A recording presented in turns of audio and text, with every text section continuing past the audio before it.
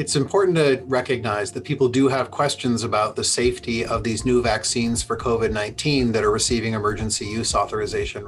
And while it is absolutely true that the pace of the development of these vaccines since the beginning of this year when COVID first emerged is in fact record-breaking, it's also really important to understand what's the same about the scientific evaluation of these vaccines and how we know about the safety and efficacy of these vaccines.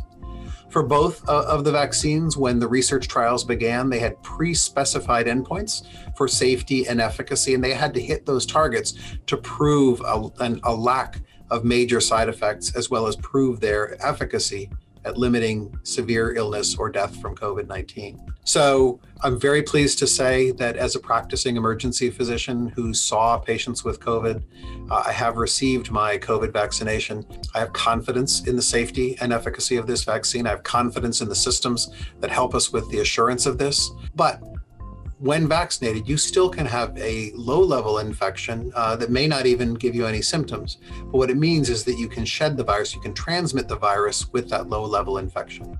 And so until we have vaccinated enough of the Massachusetts community to be able to get to levels we call herd immunity, where transmission of the virus goes low, there's much less virus overall in the Commonwealth, we are going to need to continue to wear masks. We're going to continue to need to follow the public health restrictions that we've had in place this year.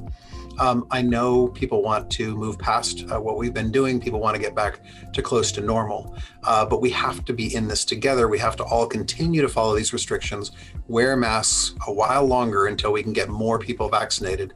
Then when we get there, when we get vaccination rates high enough, we'll be able to take off the masks and we will be able to start moving back towards normal.